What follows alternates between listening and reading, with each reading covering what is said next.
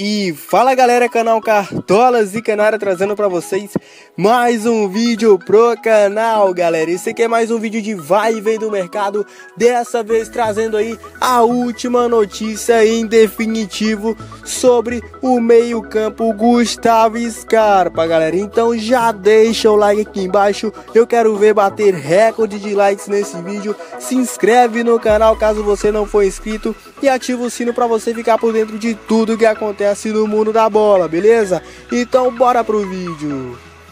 Galera, torcedor palmeirense, pode comemorar aí na sua casa. Gustavo Scarpa é do Verdão, galera. Exatamente.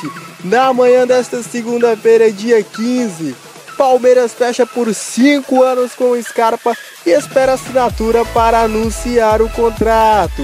Gustavo Scarpa será jogador do Palmeiras, conforme apurou o All Sport. Uma reunião na manhã desta segunda-feira entre jogador, empresários, família e diretoria do clube selou um acordo de 5 anos até 31 de dezembro de 2022. O anúncio oficial será feito assim que a assinatura for feita. O diretor de futebol alviverde Alexandre Matos passou o fim de semana em contato com os empresários do atleta e havia conseguido encaminhar um acordo na noite do último domingo.